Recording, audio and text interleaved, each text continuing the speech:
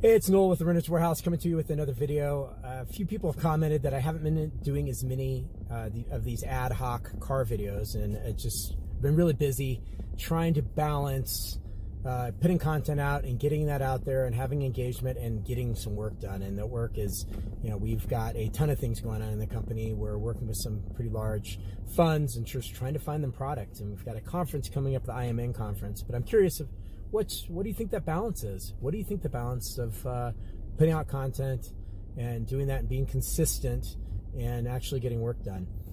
On another note, a lot of real estate data and news that's come out recently, and I've been fighting this battle of those who are putting out a false narrative saying that the real estate market's going to crash.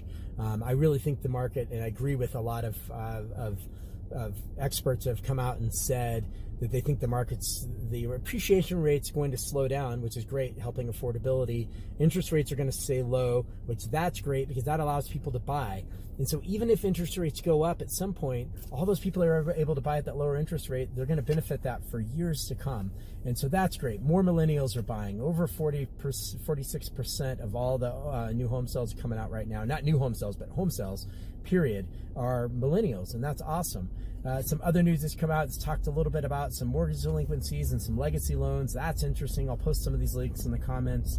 But the most interesting thing that I've seen come out just recently was talking about people deciding to stay in place and not move, and how this is a bad thing for the real estate market because then homes aren't exchanging hands, and that might be bad for some people, but what does it really mean for the economy and for people who decide to figure it out where they're at and not maybe move?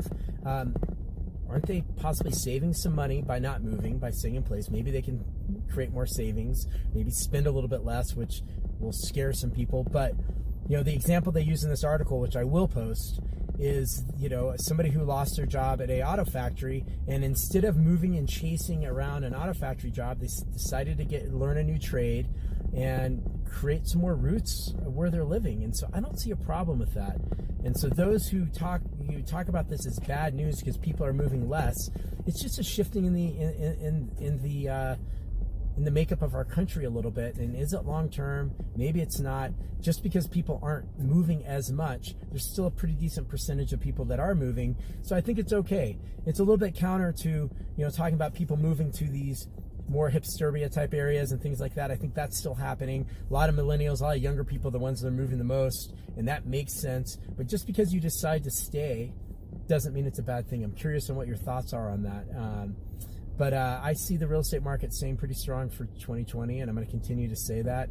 I'm not trying to make a prediction. That's the feeling in what I see of looking at the data. So just because a news article says something's bad doesn't mean it isn't. There's always a good side to it. People have been posting the stuff that Zillow put out over a year ago, saying almost close to 50% of economists think there's going to be a recession in 2020. Well, we're already to 2020 and already to the point where you can start predicting out a couple of quarters, and maybe there's a slowdown in the economy, but the housing market's still going to stay strong. And I think that these home builders are really going to start catching up and building more affordable inventory, and that helps. But the new home sales is a fraction of the entire market. So I think it's all good things happening.